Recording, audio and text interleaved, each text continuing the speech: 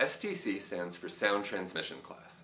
It is a standardized rating used to compare the ability of an assembly to resist noise. So, for instance, a wall, sheetrock, studs, insulation, more sheetrock, of specified sizes and R value and materials would have an STC rating. A single piece of sheetrock does not carry an STC rating. You must look at the overall assembly.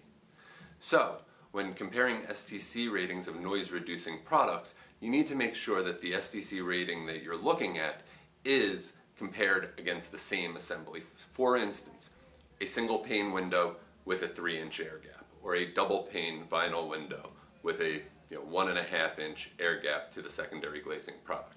If these are not the same, your STC comparisons are not of the same assembly and would not carry as much weight.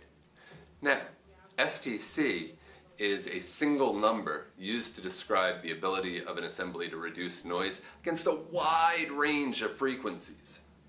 So, as an example, Indow inserts and most products like Indow inserts on the market today do a really good job of reducing mid-range tones to high tones and have less impact on lower tones.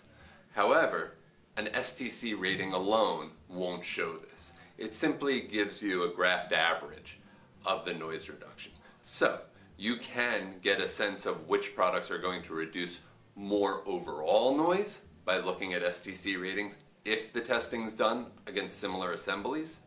But if you have a very specific noise problem, a train horn, a particular motorcycle, anything that is specific to your environment, big dog, low bark versus little dog, high-pitched bark, products will react differently to those frequencies of noises, and I would highly recommend that you have a conversation with the company and get more detailed noise results from them so that you have an understanding of if that particular product is going to work best for you.